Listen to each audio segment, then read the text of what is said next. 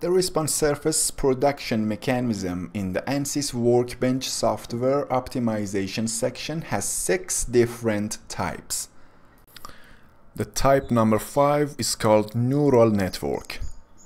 The neural network model represents a mathematical technique based on natural neural networks in the human brain.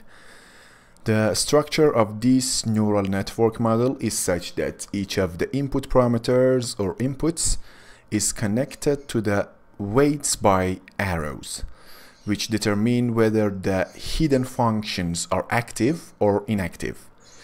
Hidden functions are the same as threshold functions that are connected or disconnected to the desired output function based on a set of input parameters.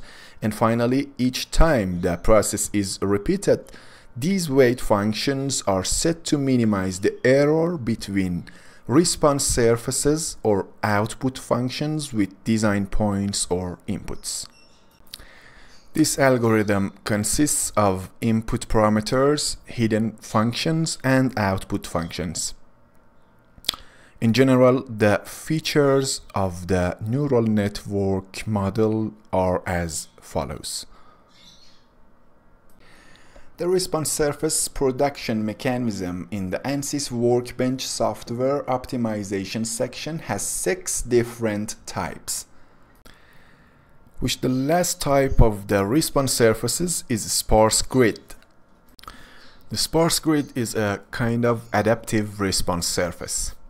That is, it can constantly correct itself. This model usually requires more design points than other methods of creating response surfaces, and therefore is used when the model simulation process is fast.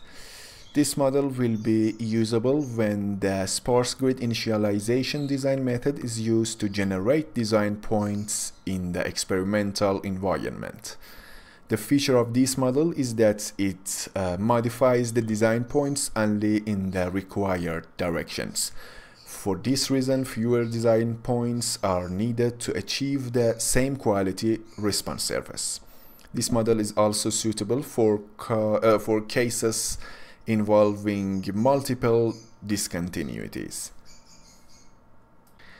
This figure shows the behavioral pattern of a scattered network model and how the This figure shows the behavioral pattern of a sparse grid model and how the interpolation within it. As shown below, the first cell is located on the top left and has a design point. By tracking cells in a horizontal and vertical direction, we see changes in the cell and its design points. The peak shape indicates the interior of a design point resulting from the 2 design points on either side of the cell.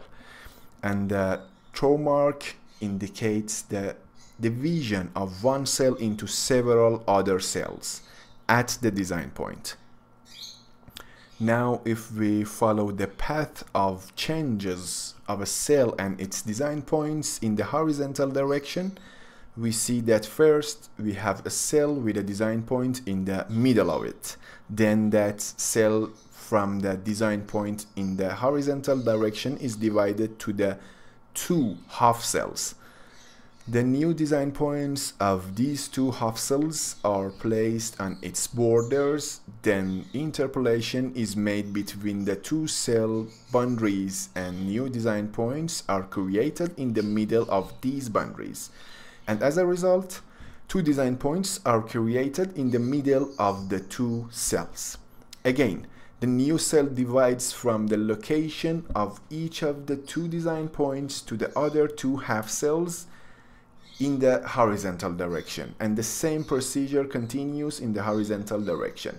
According to the figure, all the steps mentioned in the horizontal direction are done with the same procedure in the vertical direction.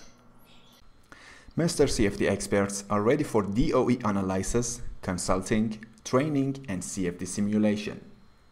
To benefit from MR-CFD services including simulation, consultation and training. Contact our experts via info@MR-CFD.com.